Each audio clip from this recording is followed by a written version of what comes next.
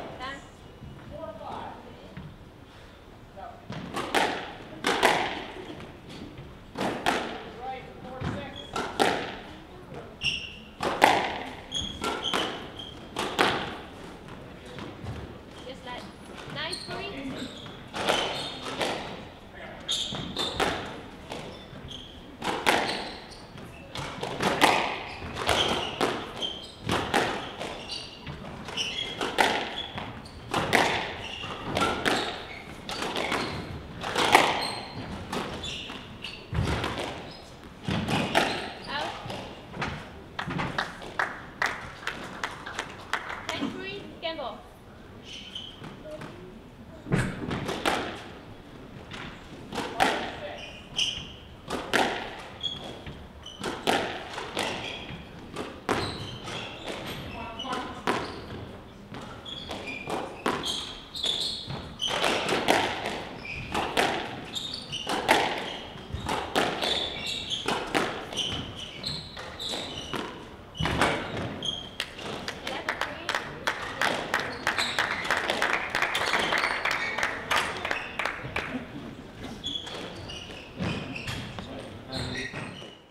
What happened in this match right here? I didn't start off very well. It's quite hard to get used to this court because I come from Penang, Malaysia, and it's about 32 degrees Celsius, which is not much different from here, but but it's absolutely so hot there, and the court is very bouncy, and here it was so dead. It's so hard to try to get moving and to get the ball past, but eventually I managed to do that. So. Then you 1 in 5. 1 in 4. 1 in 4. Yeah.